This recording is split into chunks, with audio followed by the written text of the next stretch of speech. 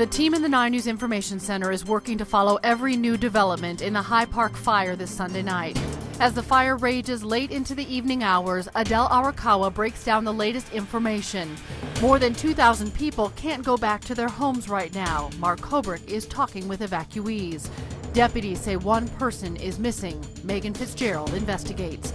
And the conditions firefighters are dealing with are rugged, dry, and dangerous. Will Ripley is on the front lines. The latest information is pouring into our newsroom, and we have it for you now on 9 News.